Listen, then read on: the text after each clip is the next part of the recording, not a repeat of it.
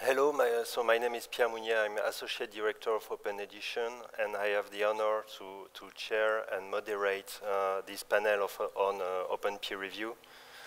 In fact, it's the first time I'm playing this game, so I'm a little bit stressed, and I will ask you to be nice with me and forgive my mistakes if I make some mistakes. So, as Anthony said, 4 speakers were planned, but unfortunately Andrew Preston couldn't make it due to transportation problems. But our 3 other speakers are there, ready to discuss the hot topic, which is open peer review. So I suggest that we start, and we are going to start with short presentations from each of the speakers about what they do and what, in their opinion, is the main challenges that we are facing with open peer review. And then I'll tell you, after the presentations, how we are going to organize the discussion. So we are going to start with Stephanie, and during your walk to the computer, I will present you, Stephanie, okay? It's a show. It's like a TED conference with a headset, so. But we are seated. That's a difference. So Stephanie is the medical editor at Biomed Central. After graduating, she worked in hospital clinic practice before joining Biomed Central in 2010. And Stephanie is also, and I think it's the most important thing here, co-editor-in-chief of Research Integrity and Peer Review at Biomed Central. So, Stephanie, the floor is yours. Thank you. So, I'm going to be talking about what I see as the challenges of open peer review. But just to give you a little bit of background first as to what I do and how I'm involved in open peer review. So I work in a small group at Biomed Central called the Research Integrity Group, and I'm the medical editor, which means that I work across our medical journals that we publish. And so we define our editorial policies, make sure that our editorial policies are current and up to date. And we also work with our editors to help them apply those policies. We look at our peer review policies, and we help them with any difficulties they may have with a particular manuscript relating to publication ethics, or maybe any peer review issues that may arise. And we also provide training for our editors.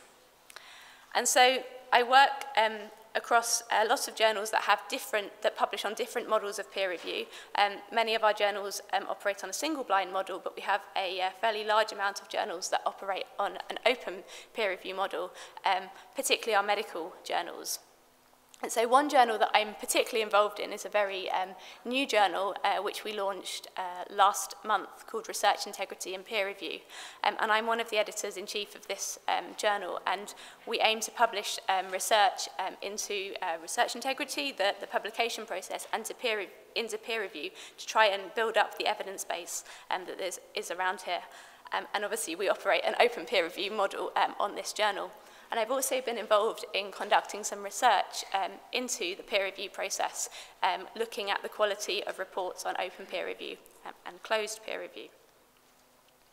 And so I thought, as we've been using open peer review to cover so many different meanings and topics here, I thought I would just explain that when I'm talking about open peer review in terms of the open peer review that I'm experienced in working in, I'm talking about pre-review open peer review that involves 2 levels of openness. So the authors know who the reviewers are, who is reviewing their papers, and then if that article is accepted for publication, the reviewers' signed reports, along with the authors' responses to those reports, will be published online and available to readers. So I've just picked an example of an article here that's been published with open peer review, and you can see that there's a link to the open peer review reports, which you can click on and read the reports from that.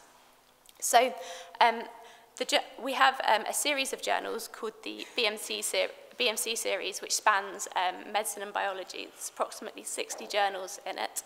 And approximately 40 of those journals are medical titles, and all of the medical titles have operated on an open peer review model, following this system that I've just described, since they were launched. So some of them have actually been operating on this model for 15 years. So we feel it's quite an established model because we've been able to run this open system on those. So when I was asked about the challenges of open peer review, I thought, oh, open peer review works. It works on the journals I work on. So what are the challenges? But then I thought that actually in this room, we're all very in agreement that open peer review is a good thing for its benefits on transparency, reducing bias, accountability. But actually when you go out into the broader community and speak to researchers, a lot of them are very anti-open peer review. They like to hide behind the anonymity.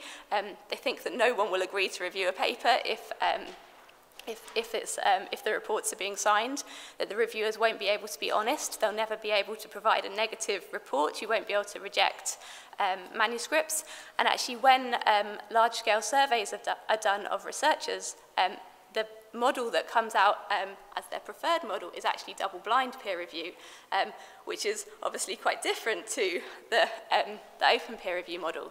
So I'm hoping that we can kind of discuss ways to change attitudes and convince people of the benefits of open peer review. And then I think underpinning some of these problems is the other challenge is the lack of evidence.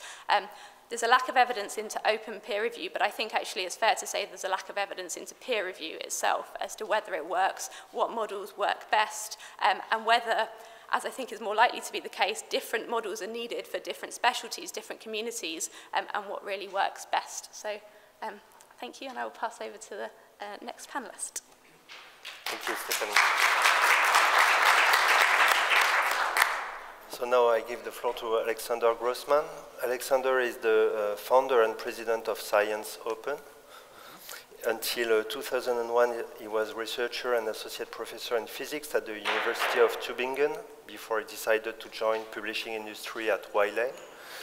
And before he got an appointment as professor of publishing management in 2013, Alexander spent 5 years at Springer and De Gruyter as managing director and vice president publishing, respectively. Is it correct? Okay. Good. So, Alexander, the floor is yours. Yeah, thank you. The amazing thing is that when I was at Springer, that was 2008, it was just the year when Biomed Central was acquired by Springer. And that was a great time because it was the first time that a major publisher was so open, to cope with open access. And also, the CEO of Springer said at that moment at a management meeting in Amsterdam, wow, that's a great opportunity for all of us, because he was asked at that time, why shall we go to open access? Why should we open us to new kinds of publishing? And so it was a great experience for myself, and that was also one of the reasons why I decided then to think about alternatives for both, for open access publishing, but also for peer review. And just half an hour ago or so, Josh explained very accurately how it could work. Post-publication peer review, more transparency in any kind of scholarly communication, and this was, or is part of Science Open, which I launched with a partner of in Boston 3 years ago, and we are ready to find out more about the opportunities, not only for publishing and scholarly communication, but also for more transparency in the quality assessment of scholarly communication, and this is the topic of our panel discussion today. That's why I want to ask 2 questions, basically. The first question is how to establish more openness and transparency and peer review in general without, and that's very important, and we were carefully listening to Ulrich Pröschert this morning, without affecting the quality of that process of scholarly communication. And we all know that there are a lot of differences between the communities, between humanities, social sciences, and life sciences and medicine, for example, in terms of peer reviewing. But there are different ways to assess the quality of manuscripts, and there are different ways how to publish manuscripts or monographs in different areas. And in the future, I think the borders, will be not as clear as in the past. There's more interdisciplinary research, and as we learned this morning, there are more ways to communicate, not only blogs or other ways to post opinions or the latest research results. And there are some communities where this has been done quite frequently. Others, which want to keep or want to stay at the past or at the the present system of peer review. The second question is, do we need, or do we still need, an editorial moderated assignment of reviewers for open peer review? Because we want to maintain a certain level of quality for the peer review. And I know there's a great debate or big debate about this, this issue, and there are also some surveys and statistics about opinions of scholars about that point, and hopefully we will discuss that issue later on then. Mm-hmm. Thank you. Thank you, Alexander. And now we are going to listen to Pandelis Perakakis. Pandelis received his PhD degree in clinical psychophysiology in 2009, and now he works as a postdoctoral researcher at the University of Granada in Spain. In 2012, together with Michael Taylor and Varvara Trakana, he co-founded OpenScholar, which he currently serves as director. Is it correct? Okay. Vandelis. So yes, it's true. I'm a postdoctoral researcher at the University of Granada in the area of sports physiology and cognitive neuroscience.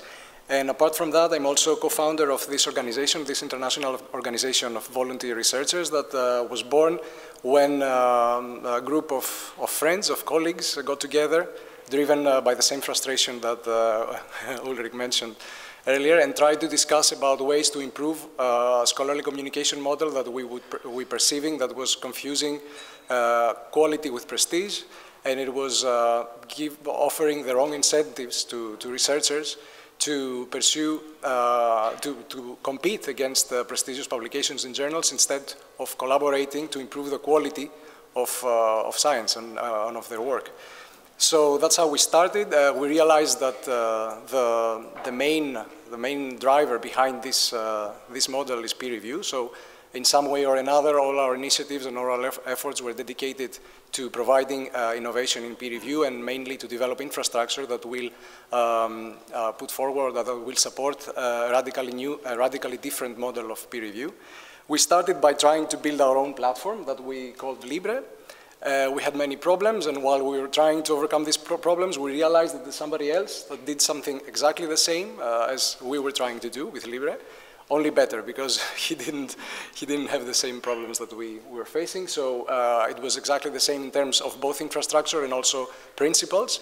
So we decided, instead of duplicating efforts, that we get together and join forces and promote this, this initiative together. So this is the Self Journal of Science, and which is actually a platform. It's a non-commercial repository that provides the space where researchers can meet and make peer review a community process without that it's not mediated by any third parties. They don't need any editors or committees of experts. They just get together and debate about the validity of their own work. And by doing that, at the same time, they improve the quality of the work and they receive proper credit for it that they can add to their academic record.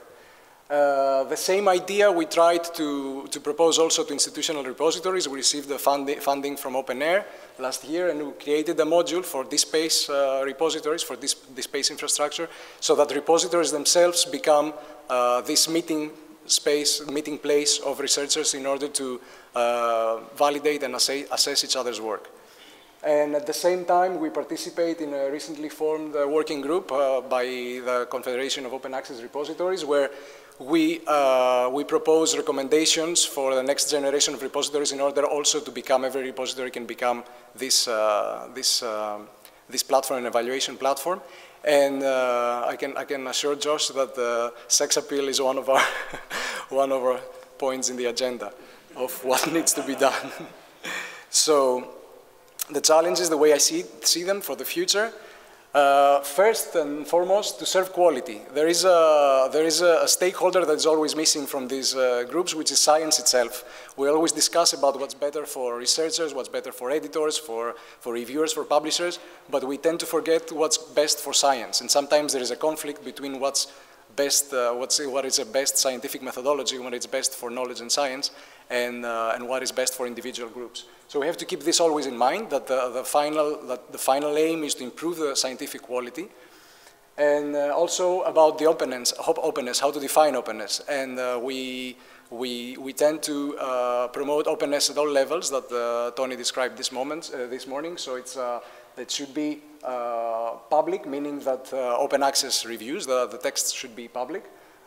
Transparent, always signed by everybody. Everybody knows who's every comment and every action on this space is always signed.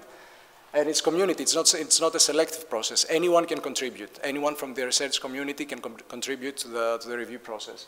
And also dynamic, something that was not mentioned. According to the principle of critical rationalism, science can never be a scientific proposal statement can never be finally accepted. It's always under debate, and this is what the nature of peer review should also be like. And finally, the infrastructure.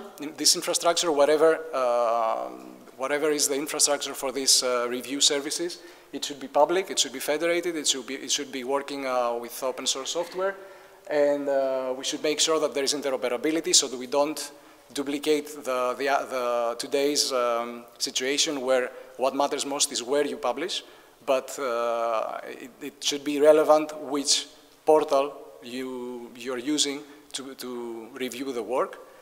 And also very important, the governance issue, which is we should find ways so that nobody controls this new infrastructure, and the best way not to control it is that everybody controls it. So we have to find ways that this new infrastructure is community governed. Decisions are made horizontally. There's no oligarchy. There are no decisions that are made by select groups, and that it should be non-profit. So these are the challenges the way I see them, and hopefully we'll discuss about them in the debate.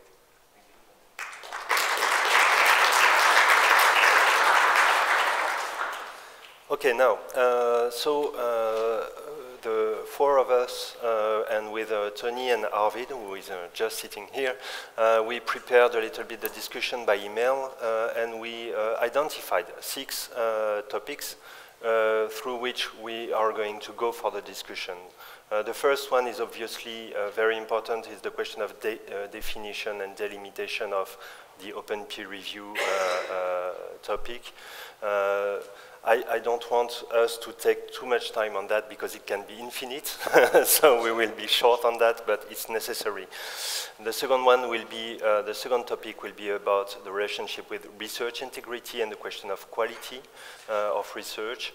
The third one will be the relationships between open peer review and the rest of the scholarly communication system, and particularly the publishers. And after that, we're going to talk about the challenge of the uptake inside the different scientific communities. We'll have a short part of the discussion about the recognition of open peer review inside the research evaluation process, how open peer review practices are recognized or not recognized for the careers of the researchers, and maybe the institutions as well. And then, Irina, I don't know where you are, but be confident, we are going to talk about the place of open peer review inside the open science framework, because I think also that's important. So no, let's get back to the question of delimitation and definition. So my first question to the panelists would be, how would you define open peer review, but more precisely? I think that there is a difference between commentary and open commentary and open peer review. So what are the relationships between the two of them? So for you, under what conditions, in your opinion, an open commenting framework can be considered as open peer review? And on the other side, a peer review process, what are the conditions for a peer reviewing process to be considered as truly open? So my question to the three of you, who wants to start? Pandelis? You have the mic. Oh, second one. Okay, so the question is the difference between review and commentary. Okay, so starting from the definitions, I already mentioned that for us, openness is at all levels for review. There's no restrictions in the in time, in the group of the selection of reviewers, so anybody of the community can participate in this process.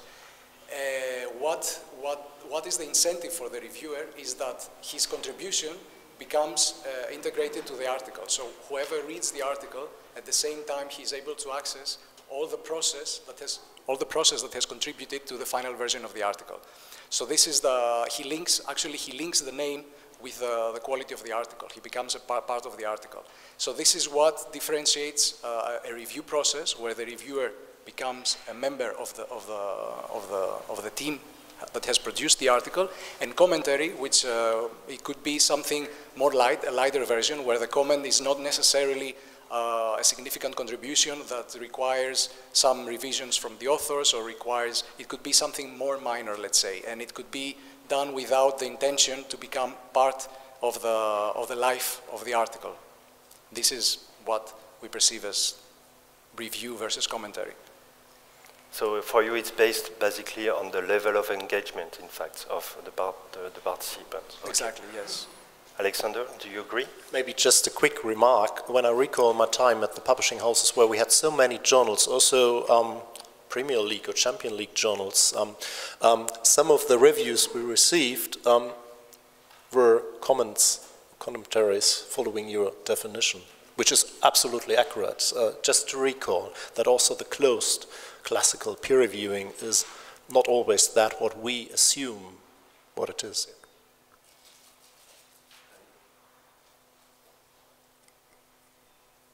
Yes, so I think one of the key things that I will take home from today is quite how many different things we talk about when we're talking about open peer review. I would say, to me, I see open peer review as reviewer reports done with names attached to them so people know who those reports are, and that those reviewers are suitably qualified between them to assess all aspects of the manuscript so that a decision can be made that article is deemed sound, whether that's done in a pre-publication model or a post-publication model. But I think maybe we need to be clearer when we talk about open peer review what we're actually meaning by it, because I can see that the commentary after it, which is very important and continues to evaluate the article, is also open peer review. So. Maybe, Ulrich, could you answer also the question, because I was really interested by your multi-stage open peer review process, and maybe you can give your insight about how you see the relationships between the two of them. Well, I found that I never thought about this specific question, I have to admit, but now I found it interesting also really.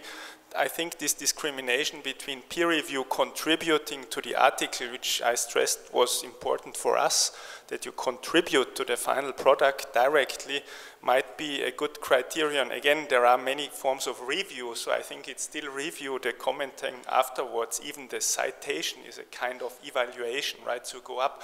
But I think if you want to discriminate between peer review and commentary, I would agree to the proposal of contributing to the final product or so. And that might also really help to attract people, whether it's so it's sort of opposite, whether it's anonymous or not, right? I would say if you contribute to the final paper, that's maybe a good way of talking about peer review. But again, this is just loud thinking. Maybe just a final statement. Openness, we just described open peer review based on the review, the physical review, which means disclosure of both identity of the reviewer and also the report. But there's a second dimension. This is my opinion, or not only my opinion. Also, other authors has postulated this as Kriegeskorte and others a few years ago, which say, okay, the second dimension of open peer review means openness in terms of who may be the right person or who feels that he or she is the right person to submit that review. So that means openness, second dimension. Everybody, every expert, to be very precise, is invited to contribute, which is a complete contradiction to the classical peer review, where peer reviewers are assigned by editors or in-house editors. So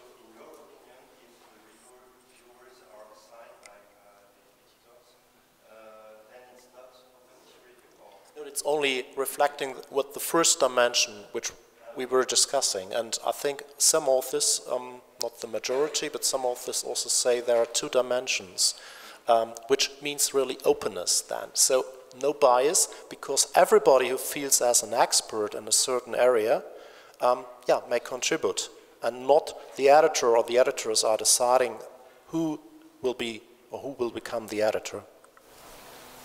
Any questions or remarks in the audience on this question? Yes.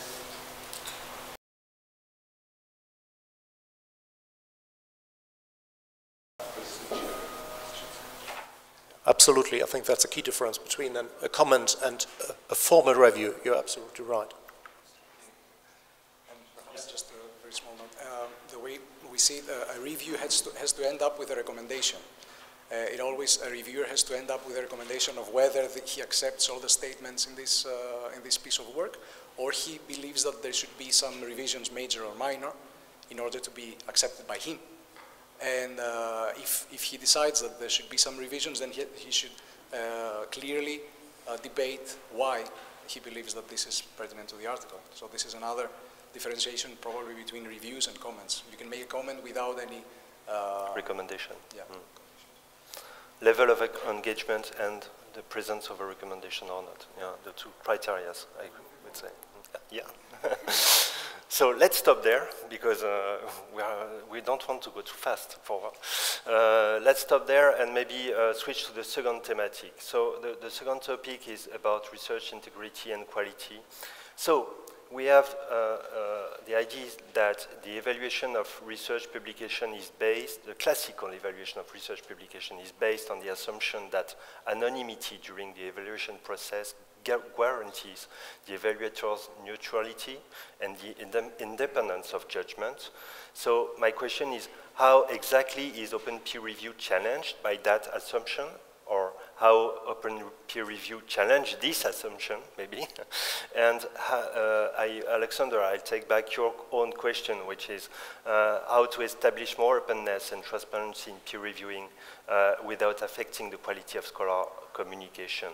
And what are the means, of course, needed to achieve it?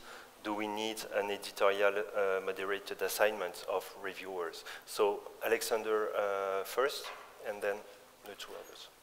That was my question, yes, but I have no answer. No, I'll try to give an answer. As I said, there are good reasons to have an anonymous peer review, a formal peer review. And maybe it's interesting to start the discussion with a survey which was done by the STM, Scientific Technical Medical Organization, a couple of years ago. They were asking thousands of researchers in different disciplines in that area, in these areas, and yeah, they were asking the question, would you do any reviewing for any journal if you know in advance that your report and your identity will be disclosed afterwards?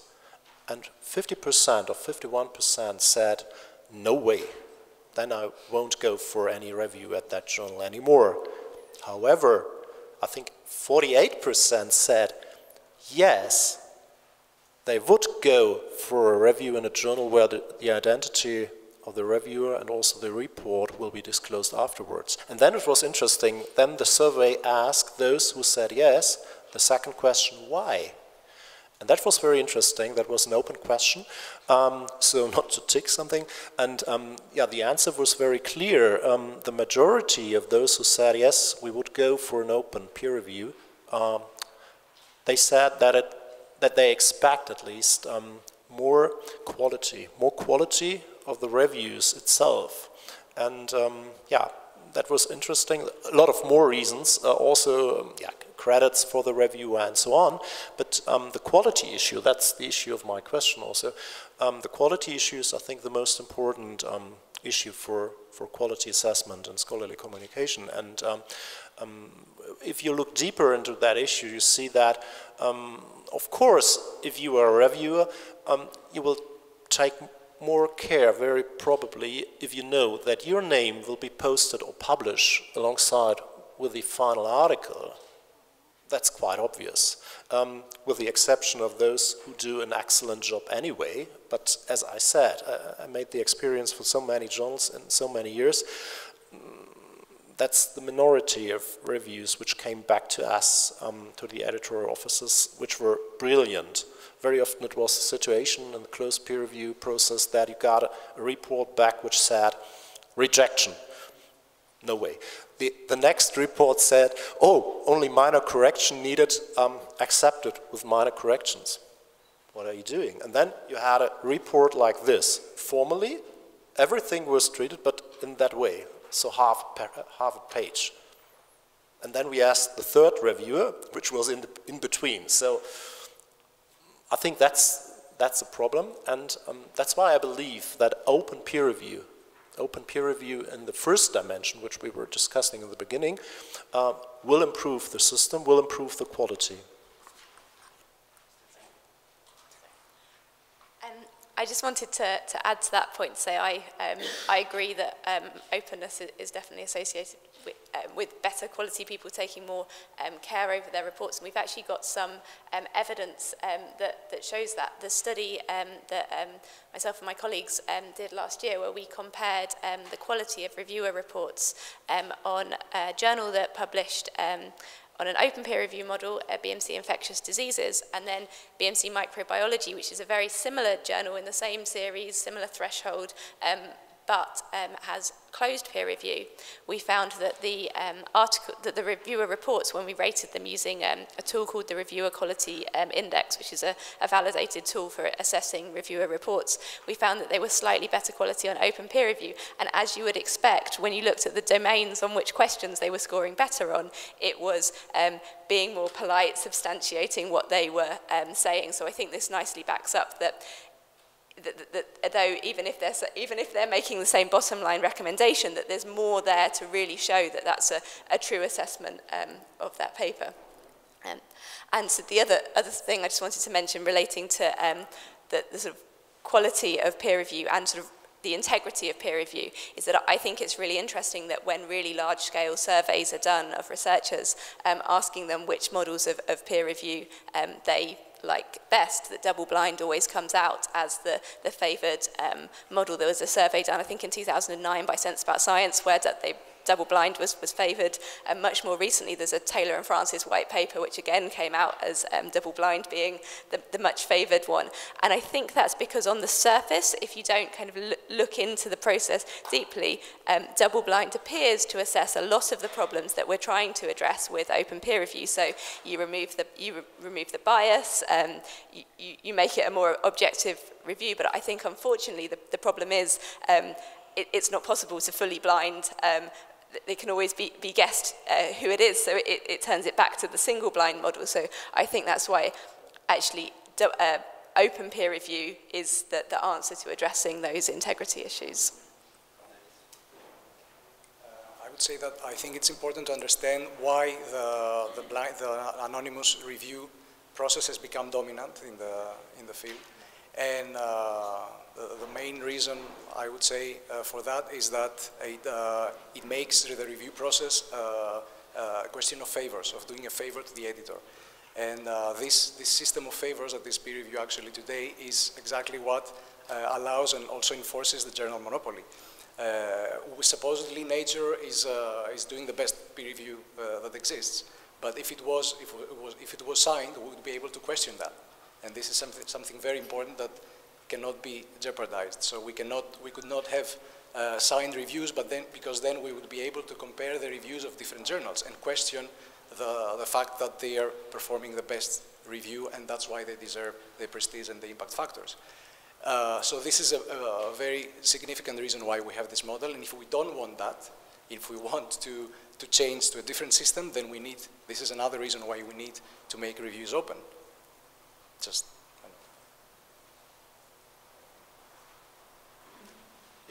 if we look, for instance, to the social science and humanities, I think that's a completely different situation. I think it's not possible to make a double-blind peer review because a researcher usually, before publishing a monograph or so, after 1 or 2 years, so everybody knows in which field or on which topic he's working.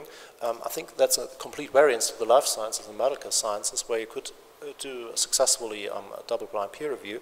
And also blind peer review is difficult because the expert who's then diving into that monograph or manuscript is also, I think, could be easily identified from the author. So that happens, by the way, also in the natural sciences sometimes. So it's not really blind peer review anyway.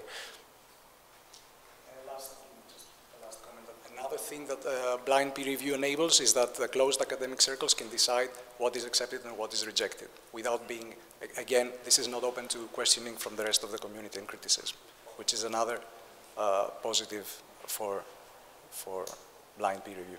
Okay, so we have a consensus here around the relationship between transparency and the quality of reviewing. Do we have it in the room? Does it, everyone is okay? I wonder why everyone thought 10 years ago, maybe, or still again, that anonymity was related to quality. So it's like a magic. Yes, Ulrich. I would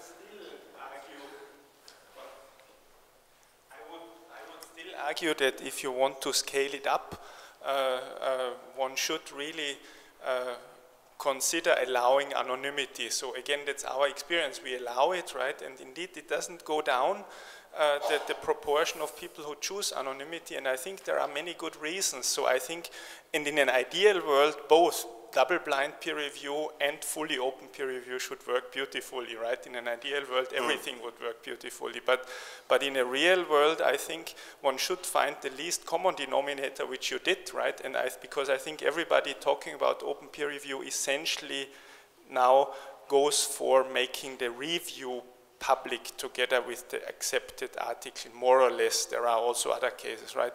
But maybe one should focus on jointly implementing this least common denominator and then try to go for making everybody also signing the comments rather than enforcing both at once. Okay. So, yeah, Jean-Claude. And it will be the last remark on this subject. Yeah, I think it goes back to a remark I made earlier, and I think that intersects the distinction between commentary and review. If you're at the stage when you want to know whether a submitted paper or a piece of work should enter the territory of science, it may be useful there for people to say yes or no, and at the same time perhaps not sign directly what they do. Although it would be, I think, very good to have the list of all those that were involved at that stage. If you're at the level of the contribution or the commentary, it seems to me that it falls under real common sense that it should be signed. It's a contribution, so it should be part of the the work of the grand conversation, as I like to call it, of an article starting to enter the fray of what the scientific and scholarly debate is all about. And in that regard, I don't think the distinction between social science and the STM domains is that very great. I think the same kind of debate, discussion, emendation, small corrections, and that kind of stuff, which must go on, is important, really important. Thank you, Jean-Claude. Okay, so let's move on now to a more political or directly political question. Because for the moment, most of the reviewing process is under the control of publishers, mostly private or commercial publishers. In fact, it's the most important part of their added value and power in the communication system because they organize the evaluation. It doesn't mean that they do the evaluation, because scholars do the evaluation, but they organize, and it's the root of their power on the scholarly communication system, their ability to organize the reviewing. So now the challenge is how and why to disentangle peer review from journals or publishers or private platforms and try to organize it around the next generation of institutional open access repositories with maybe overlay services. That was your question, Pandelis. So the question is what kind of infrastructure we need in this perspective and how we can make it sustainable and how a repository-based author and reviewer reward system could work Pandelis. You have to answer your own question. You shouldn't say that it's our questions. So, okay. If we think about what kind of infrastructure we need, I would say that what researchers need, what we need is just a space to meet, and that should be all. We should be able to meet at a common space and debate about each other's works. And this is what we do at conferences, this is what we do when we actually meet in person. And now, I mean, we have the possibility of meeting in cyberspace, and it's easy and it's free. I mean, space on the internet comes almost for free. So this is the basic infrastructure.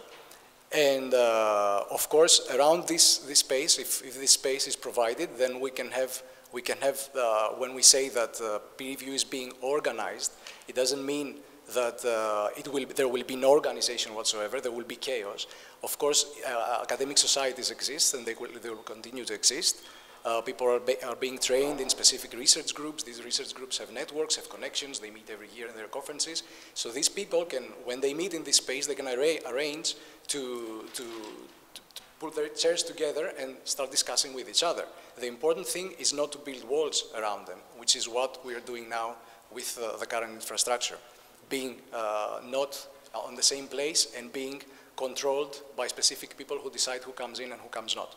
So what is important with this space is that, of course, these societies and these groups will continue to do their work, but they will have also some free seats for people from the audience who would like, from other disciplines, from other rooms that will want to come and sit on the same table. So how this could work?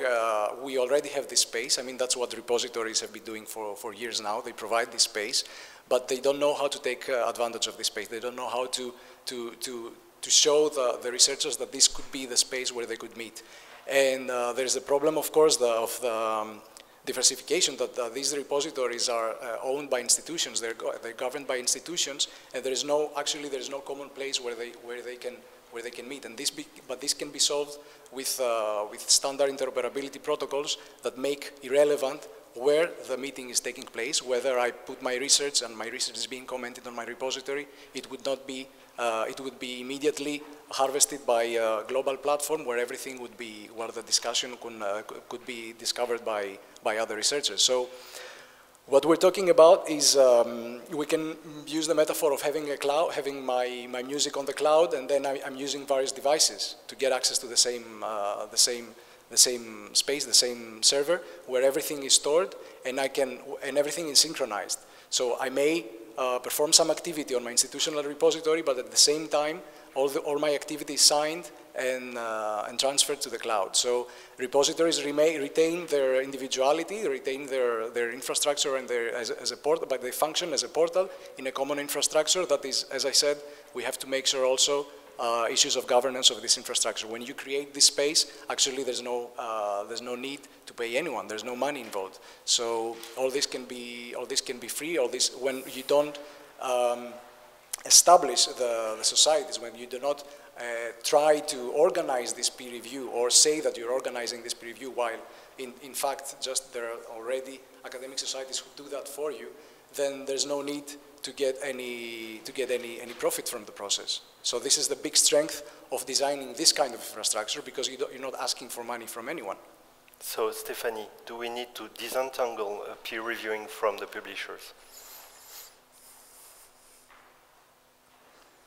So in terms of kind of separating peer review from journals, I think there have already been some initiatives looking at doing that. So Peerage of Science, Axios Review conducts the peer review separately to the journal. So I don't think peer review has to be necessarily integral to the journal. I do think it's important, though, that we continue to make sure that peer review is meeting a quality that we want. And I mean, my area is working in our medical journals, and I think it's particularly important with medical research, where an article is going to go on to inform clinical decisions that will be made on patients, that manuscript has been reviewed by peer reviewers who are able to assess the methodology, able to assess the statistics, and that we've got those full areas covered. And I think however we do that, we need to make sure that we are covering those bases. And I think at the moment that is a role that an editor can play well, in that as an editor I will make sure that I've got peer reviewers who cover all the important aspects of the manuscript between them to make a decision on those before that article is published. And I think the other issue is how to incentivize people to provide these reviews, these reports. We find that if manuscripts are particularly interesting, have a really exciting result, it's really easy to get peer reviewers to agree to review that article. But there's a huge amount of the sound science, important, valuable research that's going on that actually isn't as exciting to review, and I think we'd need to make sure we had systems in place to ensure that was also going to receive adequate peer review. So Alexander, you worked at many different publishers' places, so I'm very curious about your opinion on that, and I have a specific question then from the previous discussion. If, Stephanie, you agreed that it's not compulsory that the publisher organize and have the control over the peer reviewing process and can be done elsewhere, you said, but if the publisher goes into this direction, what is added value then? Yeah, I can give a clear answer. There's no need for any publisher or for a journal in principle. If you look very carefully into the history, how journals developed, and how the peer review workflow, it's a workflow technically spoken, was developed, it made perfect sense in the age of printed journals, bounded issues, distribution by surface mail or airmail if you're lucky. But we have the digital age since two decades, and that's why we could consider a completely different workflow, and this is usually done if you're working in a big company or in a smaller company in industry. You should at least from time to time look very carefully to your internal workflow. Of course, we have done this, and we are doing this at the university several times, also with my students, and bachelor thesis and master's thesis, and we found out that in principle there's no need to do that journal-based or printed journal-based workflow anymore, and there's no added value. You mentioned in the beginning of that question, the added value is managing the peer review process and providing a technical interface for doing all that stuff, since the reviews are done by us, by the scholars anyway. That's what you said.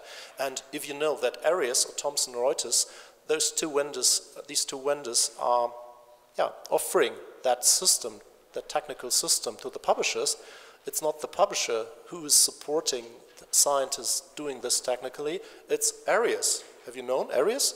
Or yes, and so you could also set up your repository, or use a repository, or use your local repository at your institution as Thomson Reuters for a license, which is not so costly for a single journal or for a single, whatever you want to call it, collection of papers, and then you could start doing everything yourself. And so we must agree that there is no longer any added value at this specific point from publishing industry. And also copy editing and language editing, it's done mostly by Indian vendors. It's not done in the publishing houses anymore for most of the journals I have in mind now. And having said this, I like that idea. Simply look at repositories which still exist, as for example the archive with more than 1 million papers in physics, mathematics, statistics, computational sciences, for example, and use an overlay structure. That's how it was called by Timothy Govers, the field medalist, which said 2 years or 3 years ago in a blog post, which was heavily and frequently discussed afterwards. Just let's use this overlay principle, use a structure of communication, of quality assessment, of discourse. That was the expression, not peer review, discourse, to do that, what we have said in the beginning of that panel discussion, adding value to manuscript. supporting the author to improve the manuscript. And this could be easily done by those means. That's the situation. Okay, any comment? Yeah. I think these ideas are, I worked myself 8 years at Thomson Reuters before, so I think the things what you're all saying is very well, but as I'm still working for One Science, which is a commercial open access, I just want to hear a little bit more about incentives, financial models. I love the philosophy, everything is for free and it's easy to make. I can tell you to build Scholar One or Areas, take some consistent money to upgrade it. So my question to you is, can you tell me a bit more about the incentives? Because not my concern, but my thoughts were, when a certain article and a reviewer is named and he has to really start to review and it's open, will the cost not rise for that incentive? So I would just like to have a little bit more on the financial side. The philosophy, great. Technical, there's no issues there. Let's talk a bit about the cost. And the second thought is what I'm missing, but you mentioned it, is society publishers. Because on all fairness, you can't say a publisher. There are society publishers like American Heart Association. Will they be happy when they lose $5 million revenue per year? So that are the two little remarks I wanted to make.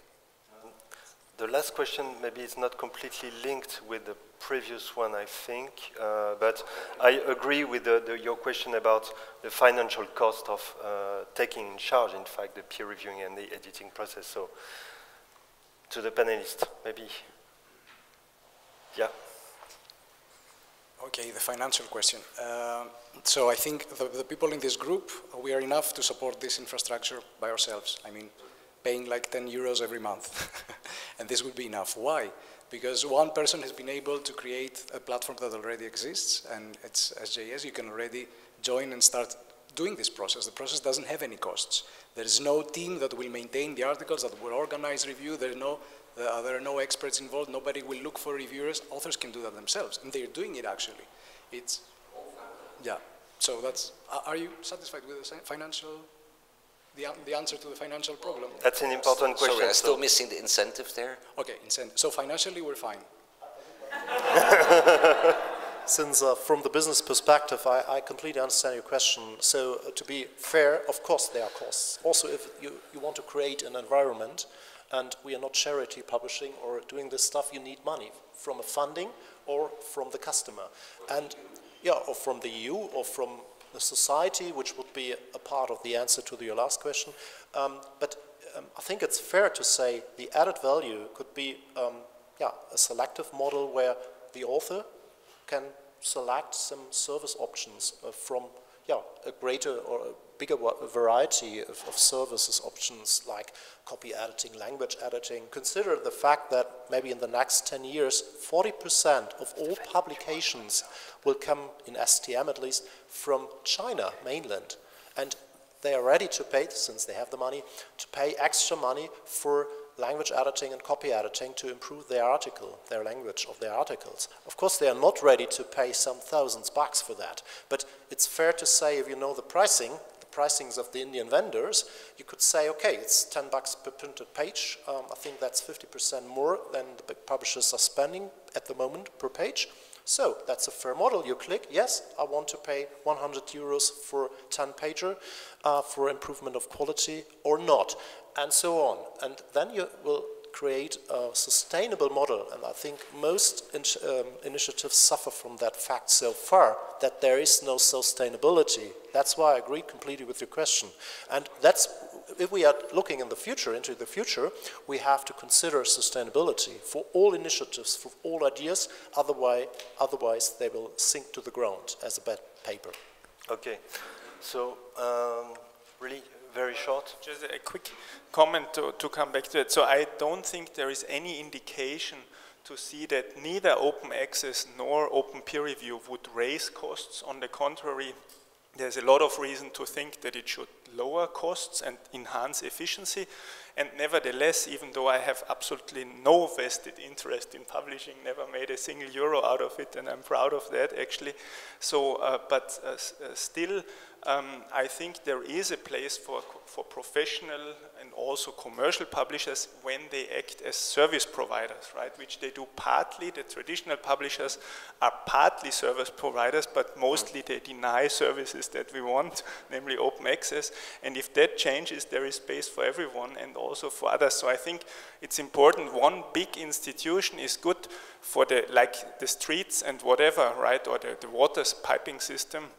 But I think you do need actors to maintain efficiency. I think a functioning market, which we didn't have in the subscription system, but a functioning open access market is a good thing to keep things innovative and flowing.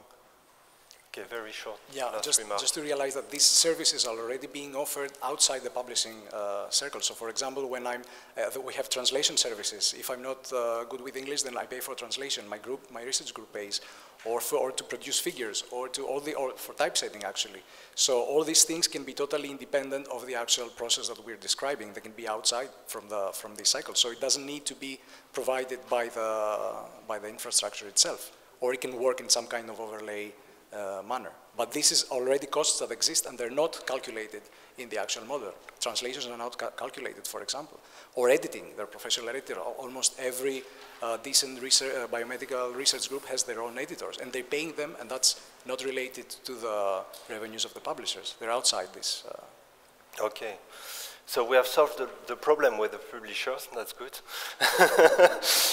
No, because there was a convergence, in fact, through the discussion with this idea of the publisher as a service provider, and open peer review could be one of the services, or can be one of the services, but it's not compulsory, in fact. That's interesting.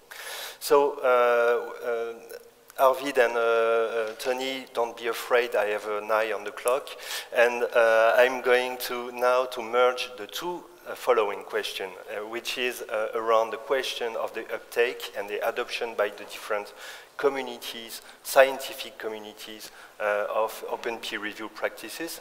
So it's the question of incentives, but for the researchers this time. Stephanie, could you give us your advice, your opinion on that? What are the different level of adoptions inside the different scientific communities, and how we can work with that?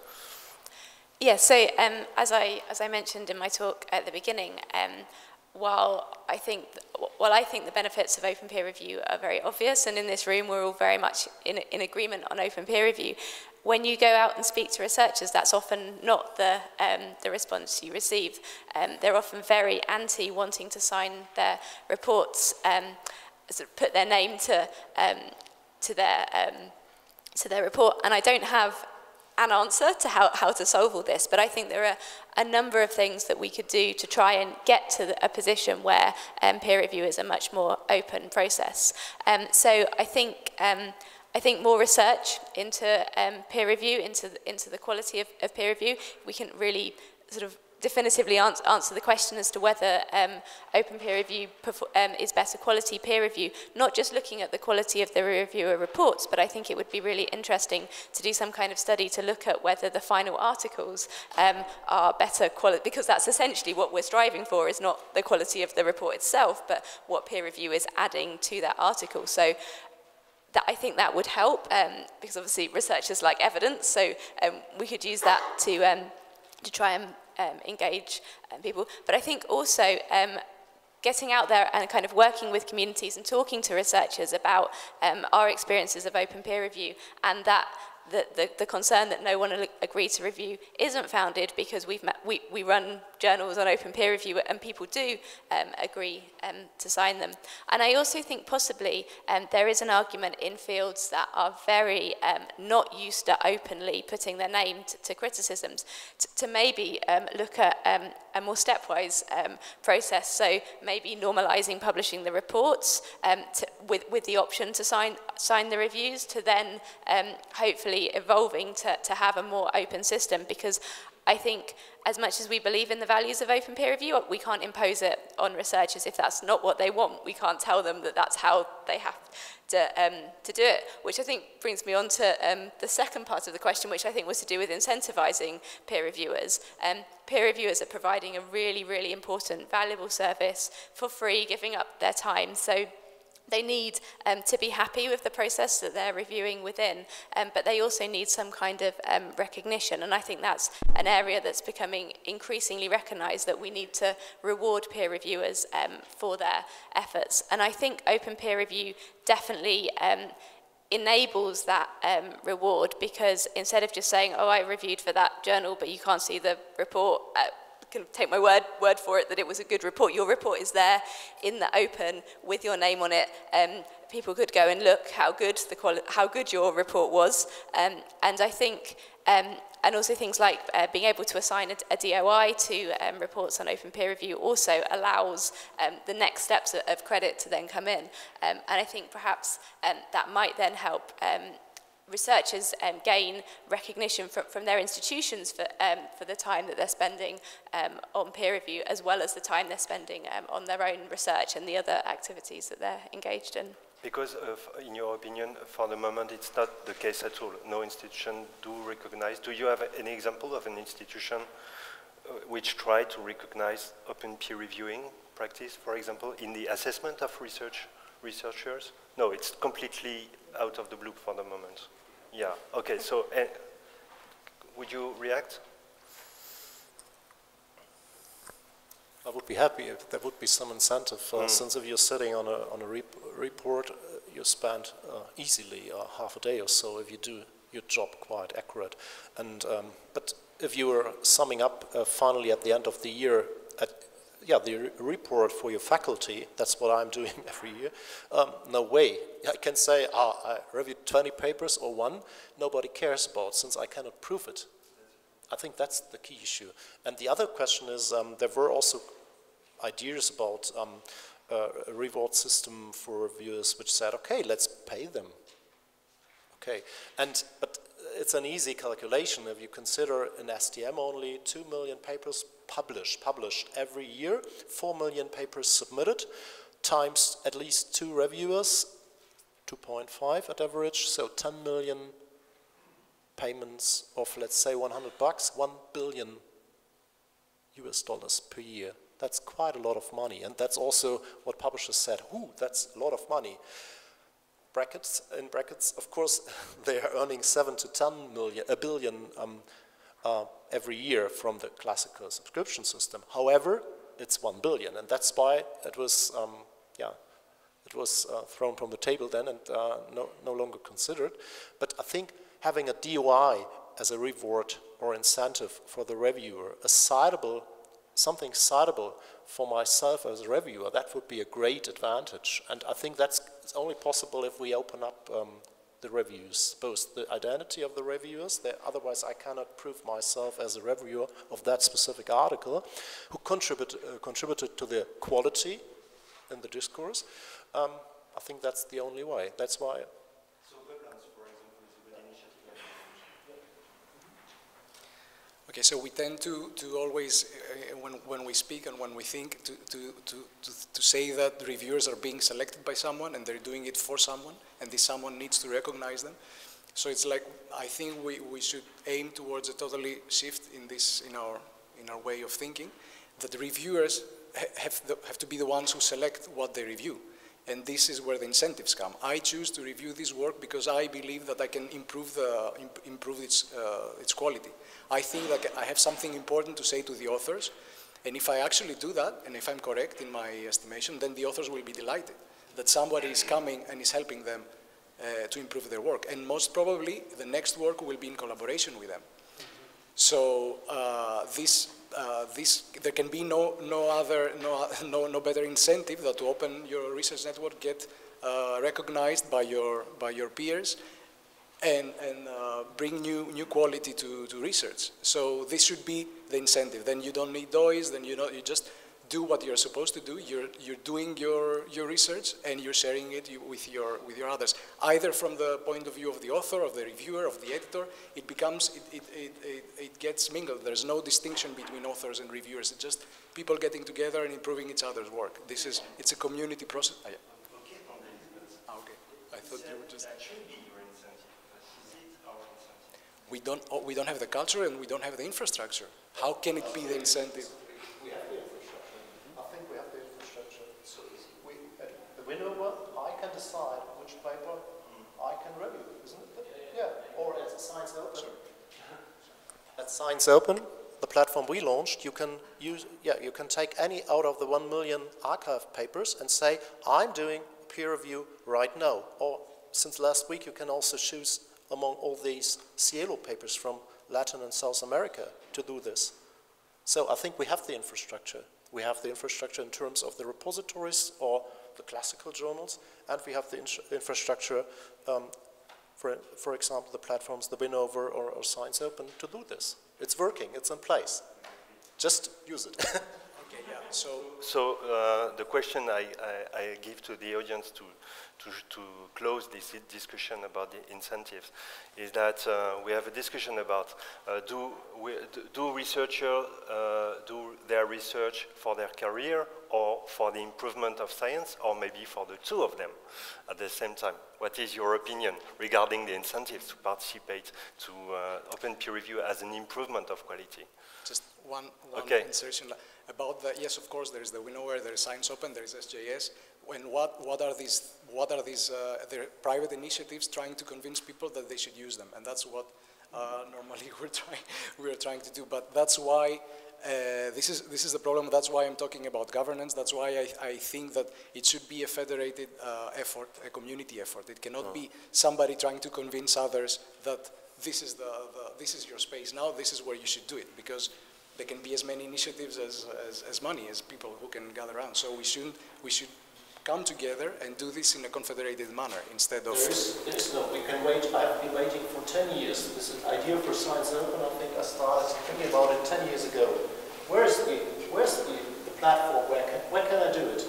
There is no, that's the problem. You can wait forever. Sorry, but not be so open. But that's why I've done it, or others have done it. Yeah.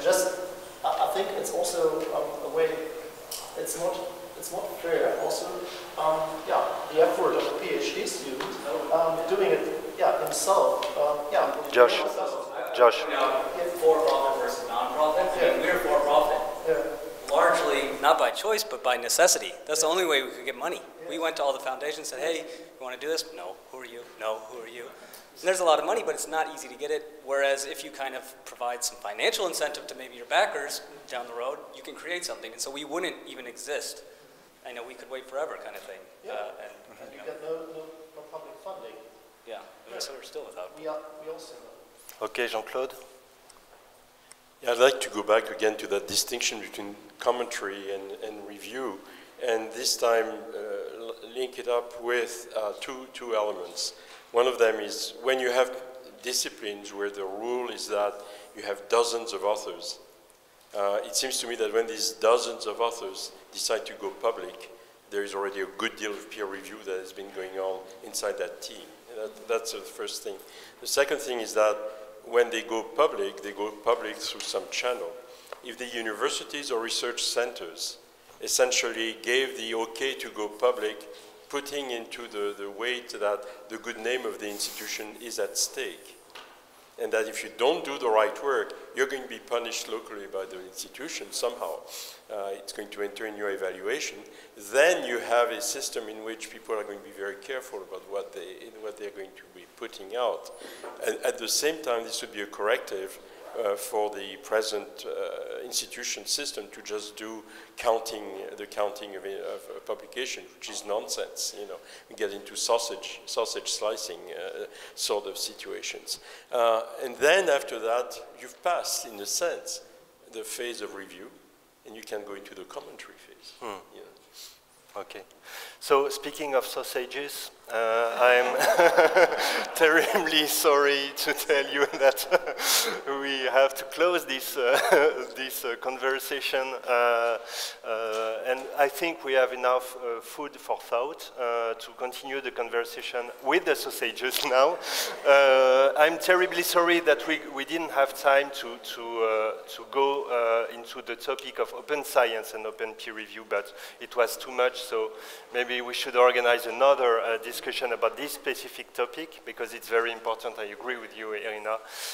Thank you to all our speakers for this conversation and all the ideas that you gave. Thank you very much.